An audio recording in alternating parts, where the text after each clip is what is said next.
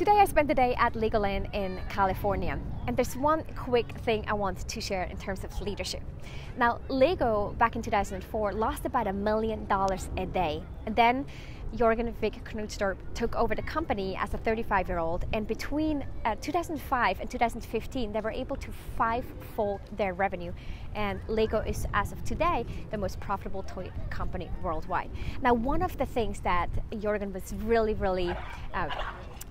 particular about was that his leadership team would always say thank you to his team members for the things they never told them to do. And that was a part of their culture, very employee-centric and about caring about employee engagement and employee satisfaction.